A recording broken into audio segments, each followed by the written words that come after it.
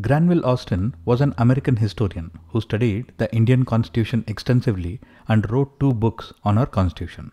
He was also awarded the Padma Shri in 2011.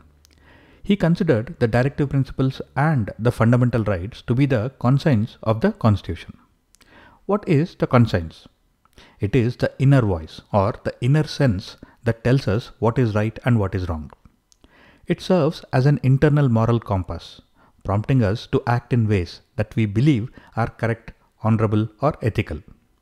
But the conscience cannot force a person to act in a particular way.